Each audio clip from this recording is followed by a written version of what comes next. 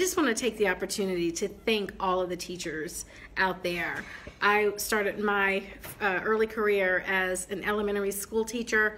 My mother was a school teacher. My sister is currently a school principal in another state. And I have to tell you, right now, even more than ever, I think people are realizing the hard work and dedication that it takes to educate our students, our future.